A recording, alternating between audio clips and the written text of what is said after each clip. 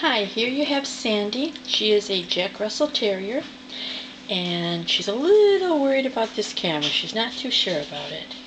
But, can you talk to the folks? Yes, she's a good girl. She's a good girl. Sandy had 5 puppies 2 weeks ago. 4 of them survived.